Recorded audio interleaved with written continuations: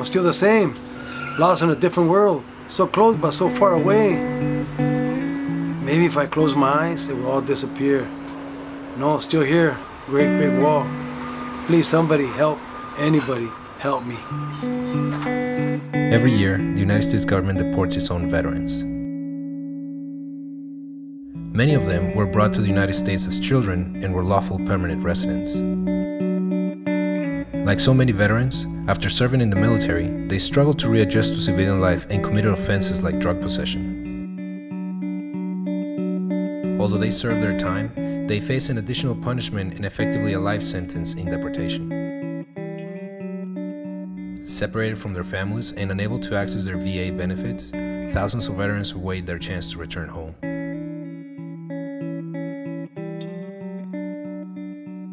Hector Barajas is one of these veterans. He served as a paratrooper in the United States Army. After being deported to Tijuana, he opened his home to provide shelter to others like him.